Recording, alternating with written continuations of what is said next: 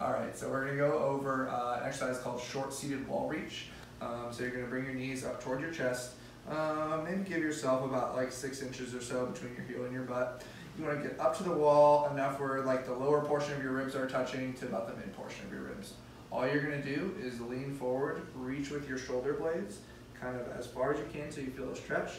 Head slightly down so it's, kind of sitting neutral. You're kind of I'm staring at my toes. Then I'm just gonna breathe in and out 5 times. I should feel my like mid back expand backwards. So inhale,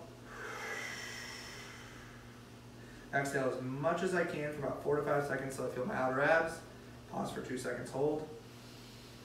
Inhale again. You'll repeat that sequence 5 times for 5 sets.